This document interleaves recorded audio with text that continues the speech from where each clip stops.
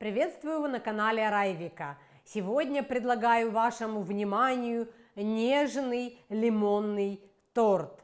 Ну что, давайте готовить? Поехали! Берем 3 яйца, отделяем желток от белка. Выливаем белок в чашу, добавляем щепоточку соли. Взбиваем миксером, пока не побелеет масса. Как побелеет, вводим 100 грамм сахара постепенно.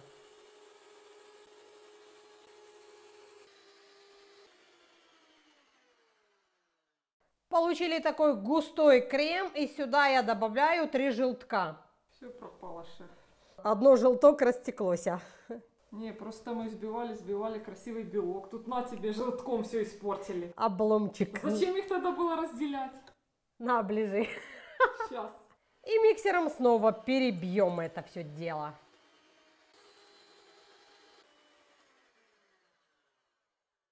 Мне подарили домашние яйца. Посмотрите, какое тесто желтое. С покупных оно белое, как поганка. А с домашних что надо. Прямо сейчас включите духовку на 170 градусов, чтобы она разогревалась. Теперь берем 1 лимон. Я его вот так сделаю. Лимон хорошо помню. Укатать надо его. Укатала, ухайдохаю. Ой, а пахнет, конечно, вкусно. А пахнет, знаете, почему вкусно лимон? Потому что я перед этим его кипятком залила на 10 минут, чтобы все пестициды... И нам нужно содрать лимон, вернее, шкуру с него содрать и цедру получить в эту миску. Глубоко не трите, только желтенькое, потому что белое будет горчить. Поэтому мы его слегонца раздеваем, не догола. У нас будет сегодня без эротики. Эротика, наоборот. Эротика. У нас только эротика. Не порно. Фу, боже, я вспотела уже. Пахнет, конечно, прям что-то сразу Италия приснилась. А что Италия? Лимончелло, что ли? Лимон, типа а-ля лимончелло? В Италии много лимонов. Кто знает столицу Италии? Напишите в комментарии. Какая столица Италии? Лимончелло. Ну да, лимончелло. Теперь мне нужно сок половину лимона получить. Я делаю дырочку, смотрите, оп, оп, оп. И беру отсюда где-то пол лимона сока. Кто еще не знал о таком способе получения лимонного сока? Колитесь, пишите в комментарии. Добавлю столовую ложку растительного масла. Чуть-чуть перемешаю миксером. Беру модное сито, добавляю сюда 100 грамм муки. Насыпаю 3-4 грамма разрыхлителя. Терем-терем, то есть просеиваем. Они быстрее просеивать, кстати, чем вот этой икеевской. Не зря купили по акции. И миксером перемешаю до однородности на маленьком обороте. Берем форму диаметром 20 сантиметров и выливаем полученное тесто. 170 градусов, минут 35-40. Смотрите по своей духовке. Нам нужно 90 грамм лимонного сока. Где-то уходит 1,5 лимона. Давай, уже руки устали. Пока печется бисквит, мы время зря не теряем. Мы приготовим лимонный курт или крем. Разбиваем сюда в сотейник 2 яйца. Добавлю сюда 130 грамм сахара. Добавлю столовую ложку с горкой крахмала. Венчиком все перетру. О боже, о боже. Сюда налью 90 миллилитров лимонного сока. Мне ничто не помешает снова его перемешать. Сюда же высыплю цедру 1 лимона, это 10 грамм. И, естественно, сюда напрашивается 100 грамм сливочного масла. Так просится гость. Напросилась? Ну, коль вы увидели плиту, то значит, надо мне ее включить. И варим на среднем огне, постоянно помешивая, пока не загустеет курт, то бишь крем. Варим, варим, кашеварим. Аромат какой стоит, мама дорогая. Жаль, соседей у нас нету, иначе бы сбеглись все на этот аромат. Сбеглись бы. Сбеглись бы. Что-то изменилось? Да, масло растаяло. Огонь у меня очень медленный. Я стою, медитирую, пока не загустеет эта вся масса. Крем будет под цвет моей шляпы. Я специально сегодня подготовилась. Настроение лимончелло. Такой запах знакомый, я не могу вспомнить, откуда это запах. Что-то я такое ела сногсшибательное в детстве. Не, это что-то у меня из детства прям. Только не могу вспомнить, что. Уже густеет, еще буквально минуточки 2 проварю и снимаю с огня. Когда у вас крем, видите, отделяется от лопаточки, значит он готов, одна вернее. Теперь уже точно готов. Если у вас будут при варке большие комочки, перетрите через ситочко. У меня комочков нет. Если будете варить, как я, и у вас не будет комочков. Ну и теперь нужно пленку поставить в контакт и вынести на балкон к соседям, чтобы курт остыл. Нужно его охладить. Бисквит испекся, я сейчас освобожу его от формы и тоже дам ему остыть.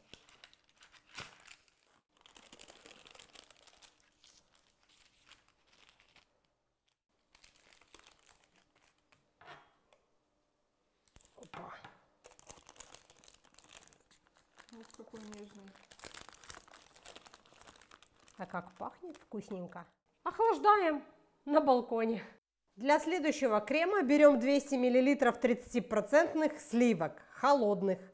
Собью их немного миксером.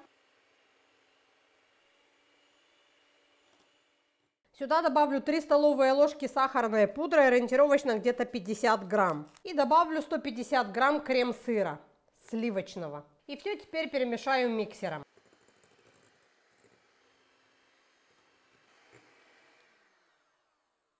Вот такой крем густой получается. Он стоит, крем стоит. Тырик-тырик-тырик-тырик, никуда от нас не девается. Опс. Можно прям на язык. Для пропитки беру 2 столовые ложки воды. Добавлю ложечку сахарной пудры. И выдавлю чайную ложку лимонного сока. И перемешаю, чтобы растворился сахарная пудра. Поделю бисквит пополам. Такой прям желтый-прижелтый. Супер. Бисквитик прямо бомба. Пропиткой смажу корж. Беру крем и насыпаю его в мешочек.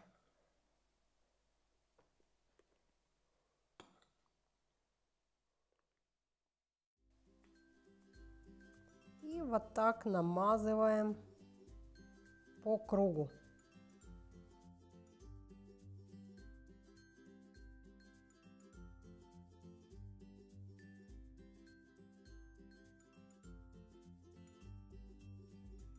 Далее идет лимонный курт.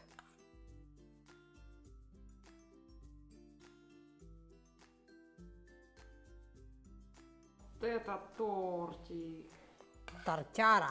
Аккуратненько накрываем бисквитом и белым кремом смазываем полностью вверх, бока, все ништа открытые. Что это до сих пор без шпателя? У меня есть нож. У меня есть шпатель строительный, может его использовать? Можно. Ну а дальше я мешочком выдавливаю полосочки, вы видите. Мы даже тут не дышим, это что разговаривать надо. Все замерли. Все замерли, да. Ну это уже украшать вы можете по своему желанию, как захотите.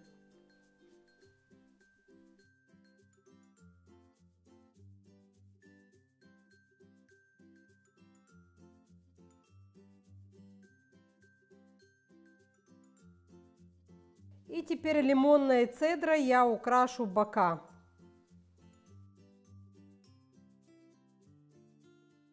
Я отправляю торт в холодильник на ночь, чтобы он пропитался. Если у вас не хватает терпения терпеть всю ночь, то хотя бы часа 3 дайте торту настояться, и потом есть его можно.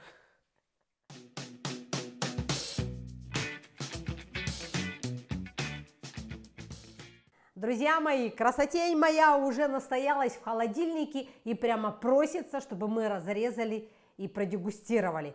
Я покажу вам, как он выглядит внутри. Держите себя в руках, возьмите платочек, подотрите слюнки и смотрим внимательно. А нет, прежде чем будем резать его, прямо сейчас давайте поставьте лайк. Он достоин этого лайка, вашего комментария. А кто впервые на канале, подписываемся.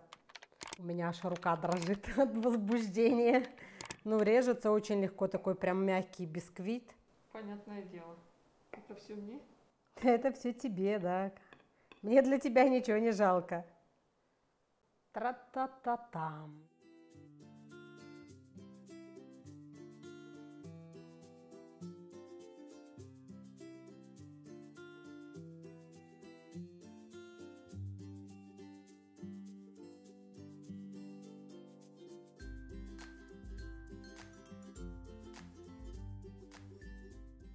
Друзья мои, Вика говорит, что это самый вкусный торт из всех, что она пробовала. В этом году. А, в этом году? Ладно, в этом году это только второй торт. Не, ну он самый, ну он очень вкусный. Да, тут сочетание кислого с сладким, такой нежный, мягкий бисквит. Я не передам вам словами, я просто передаю вам вот это лимонное настроение, чтобы вы вот понюхайте, почувствуйте весь этот аромат и берите, покупайте лимоны и готовьте. Он готовится легко, быстро, но вы получите просто массу, море наслаждения.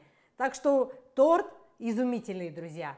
И поэтому я жду ваши комментарии и лайки. А кто впервые на канале, подписывайтесь, дабы не потерять этот рецепт и много других новых и интересных рецептов. А с вами мы, RayVika. Желаю вам вкусного дня, замечательного настроения. Будьте здоровы и до новых встреч. А с вами мы, RayVika. Пока!